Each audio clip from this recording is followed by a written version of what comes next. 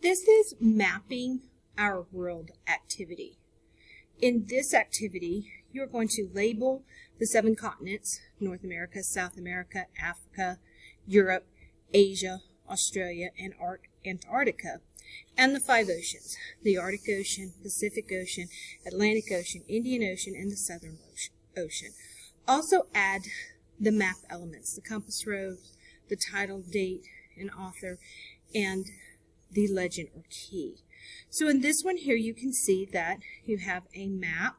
So when you choose to go to this assignment, you'll see this map with these little boxes around, and then you have some choices here. This is a drag and drop, so you are going to drag your choice to where you believe it fits. Okay, so just keep dragging until you get them all where you want them. Okay, now the nice thing about the drag and drop is if you have an answer, you're like, oh, that's not really South America, you can move that within the assignment.